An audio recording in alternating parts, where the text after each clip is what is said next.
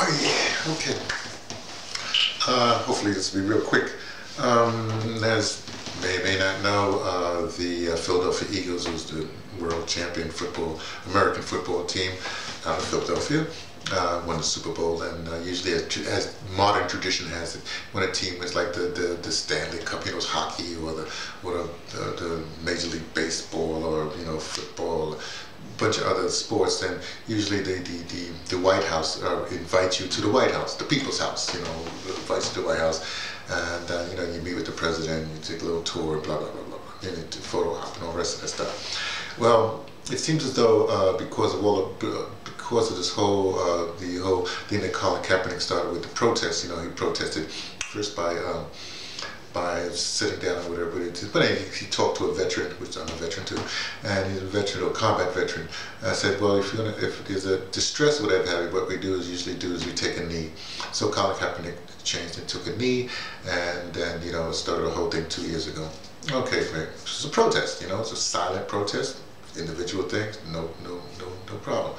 Well, as they progressed and they couldn't spin the reason why he was taking a knee because of the condition of black people in America being shot down by race officers, police officers, whatever you want to call them, or somebody who's supposed to be upholding the law for making justice for everybody.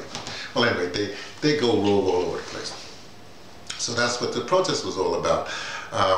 And then the White House or politicians got involved, and they said, "Oh no, you can't disrespect the flag." Then it goes from, well, no, we're not disrespecting the flag. We're saying the flag has got to live up, or the agents of the flag, because you have to take an oath. They have to live up to, whatever they say that they're going to do.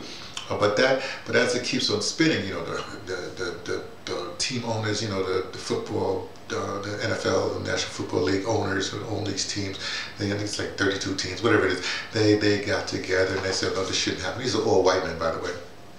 So they have the Players Association, you have the politicians, you have the owners. Well, anyway, so things were dying out 2 years ago. Last year, some protests. And things are sort of dying out. Colin Kaepernick still didn't get, signed to any team. I guess they don't really want to win. And so now we have the situation where the Philadelphia Eagles, who didn't participate in the kneeling down, I think only one player stayed in the locker room. Everybody else stands up and put their hand over the heart. I guess I'm a veteran, so I can actually salute because that's what veterans can do.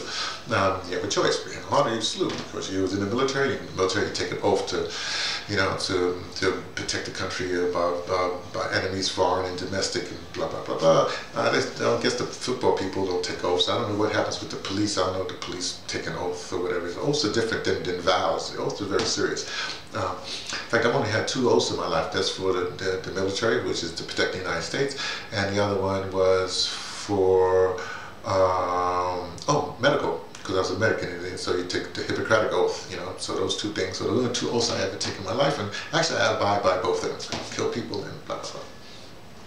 So anyway, what upset me about this whole thing, that's upsetting me, stuff doesn't surprise me or upset me anymore, is that here it is, the owners then get together off season, or just before the season starts, and they say, we're going to have a rule that you have to, if you got to come on the field, if you come on the field, you have to stand and salute the flag, and if you don't want to do that, you can stay in the locker room. That's the owners talking. They didn't converse with anybody. They didn't talk to players. They didn't talk to Players Association, anybody.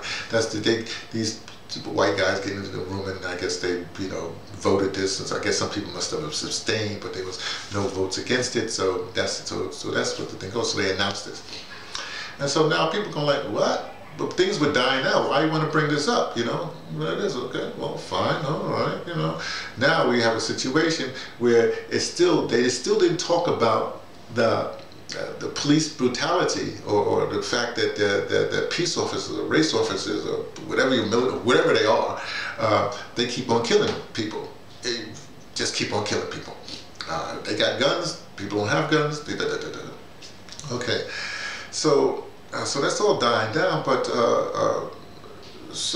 they keep on spinning about the flag, and the flag has nothing to do with this. It has to do with a form of protest. So they're saying you can't protest by kneeling. Now you say you can't protest at all, you're not in sight of cameras or whatever, you can't protest like that. So now you have people telling people how to protest. Wait a second, it's a protest. You can't tell somebody how to protest.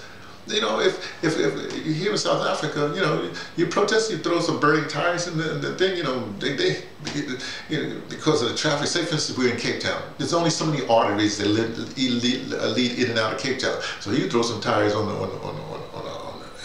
N1 or the N2, then you tie up traffic, and just everything stops. Because there's only two arteries getting in, two major transportation hubs getting into Cape Town. So that's a protest, so you can't tell people, you can tell them don't burn tires against law, but it's a protest.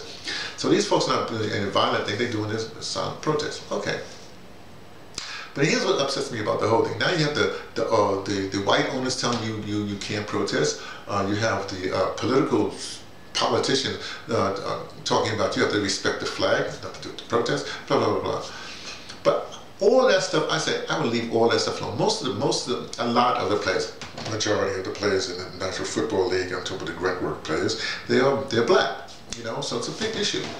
But here's where I would depart. Now, last year, when Trump said something about, these sons of a bitches should be executed, exiled, or whatever he said, whatever stuff that, I don't pay attention to Trump because he just blah, blah, blah. I mean, he doesn't just blah, blah, blah. He writes policy, but people listen to the blah, blah, blah, blah while he's writing policy. But this, with the other hand, doing all kinds of nefarious things worldwide and even in the countrywide.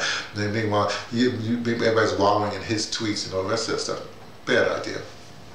Well, when he said that, let me say this. Let me just talk to, I don't want to just talk to the brothers, but I have to talk to the brothers. This is a brother thing. This is a black male thing. Okay, since we're dealing with sports, it's all black males. When this person, Donald J. Trump, the President of the United States, said, these sons of a bitches, and Colin Kaepernick's mother says, she responded, you can look up her response. Because he was adopted, so his adopted mother said this. But here's how I would say. Everybody knows, a lot of football players come through impoverished traditions and come from the ghetto, the so-called ghetto projects, or whatever you want to call it. We always had this thing, you'd be running a game, do some cutting contests, when I say, I don't mean cutting, it's like, verbal, playing the dozen, we call it playing the dozens kind of thing. Everything's going cool. So you bring up somebody's mama. Now when you bring someone, now they might escalate to a fist fight, you get down, blah, blah, blah. Hey, boom, boom, boom, boom. Talk about my mama, boom, boom, boom, boom, boom, boom. Okay. So when Donald J. Trump, the President of the United States, or whoever else, says to you, sons of a bitch. Now, he talked about your mama. Because you're the son of a bitch. A bitch is a female dog in heat. He called your mama a female dog in heat. If I was a NFL player, which I'm not, hey, that's the first time I said, look, my mama's not a female dog in heat. You want to talk about my mama? Let me talk about your mama. I run the whole mama jokes, you know what I mean? And I would keep on talking about people's mama, all these white people, the white owners' mama, to everybody mama. Until you retract that, or you just leave us alone. Or you do the right thing. Get justice. You know what I mean? Get rid of these police officers. Right now, please get rid of all these police officers that are basically race soldiers, race warriors, race whatever, not even warriors, they're race chumps because they got to come in packs. You know what I mean? Or come heavily armed. A lot of this stuff. Some of this not a lot, but some of the people, they actually went into the military and they get out with all kinds of problems. They get into the police force because they was in the military. There's no other jobs for them, so you're going to be a police presence in a community they're not a community that you live in because you're patrolling them. Okay, you see what the thing is. So that's my big beef right now. Don't tell people. You can't tell people how to protest, how not to protest. It's a protest, but more importantly than that. How you gonna let somebody call your mama a female dog in heat? Just some thoughts from me. T from the Pattersons, taking the trenches to bed, letting you know what I only suspect.